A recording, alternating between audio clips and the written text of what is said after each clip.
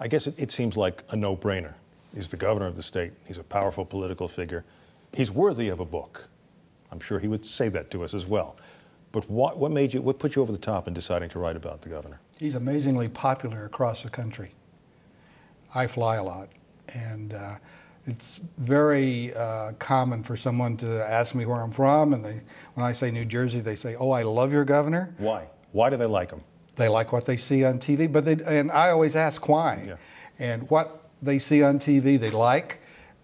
When they read the book, they will find out the rest of the story. What he's really like. When you put this together, how much of what they see on TV is real? How much is an impression that's been created? How much is the real Chris Christie there? Well, none of it is fake. I think that it is only part of the story. You see a 10-second, 20-second, even a 2-minute YouTube clip. It's only part of what a person is. So, but I don't think any of that is being faked. I mean, he definitely has, all those stuff that are being put up on YouTube. That's, he's being genuine in this. Is he? What is his driving force? Why is he who he is? He has had ambition all his life to make a difference. I think people are going to be surprised how early he actually made up his mind that he wanted to make a difference. You talk about grade school. He was thinking about doing this. Grade school, absolutely, 2nd grade. So I think he's always wanted to make a difference, and he's a natural-born leader. Where does that come from? That making a difference desire? That's the family. That's the mom. In many ways, it's the quintessential all-American story, with his ancestors who came over a couple of generations back, literally on the boat, and they would take whatever job they could get, sometimes 2 jobs. Each generation did a little better, and then pretty soon you have one who's governor of New Jersey that a lot of people want to be president of the country. A lot of people can, fall between the desire and the realization of that desire. What's been the biggest challenge or crisis in his life and in his career?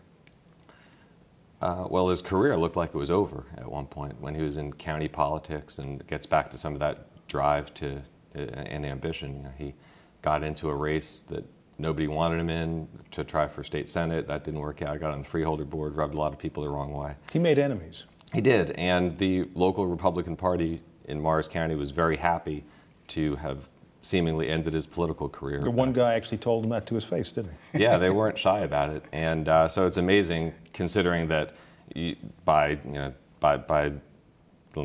the last couple of months there have been people saying to him, "Please run for president," or "Please run," consider being the vice presidential candidate. That not more than 12 years ago, it was the same party that was very happy to have ended his political career. Some people take a loss and walk away. It's that you don't have Dick Nixon to kick around thing anymore. This guy came back.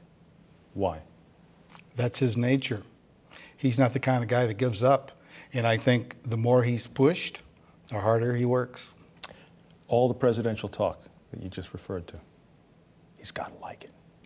I think he loves it. Wouldn't you? I mean, who wouldn't? If he gets mail from strangers, and we have some of the stories in the book where he will be out on vacation or something with his family, these people will walk up to him. They know who he is, and they beg him to run for president.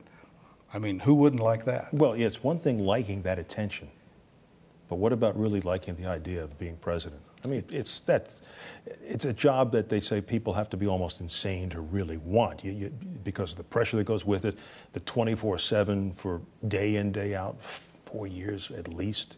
He wants to make a difference, and what better position to make a difference than president of the country? Do you think he's going to run? In 2016, there's so many elements between now and then about being on the ticket, being in the cabinet. Does President Obama win a 2nd term? But at some point in the future, I think he'd like to, whether it's in 2016 or 2020. And I don't think he's done anything to eliminate his viability of running for re-election as governor. But I think everything is also being done with an eye on trying for that at some point. If Romney asks, would he take the vice presidential nomination?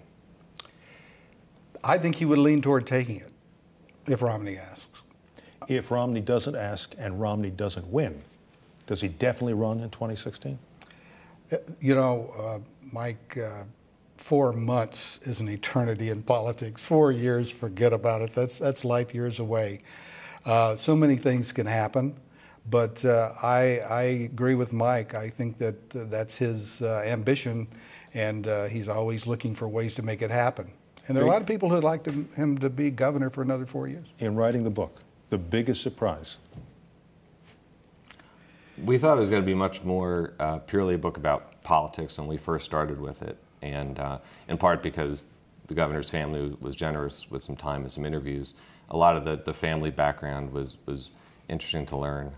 I thought that was one of the best. I think so too. I thought I knew a lot about him because I've been covering him for more than 10 years.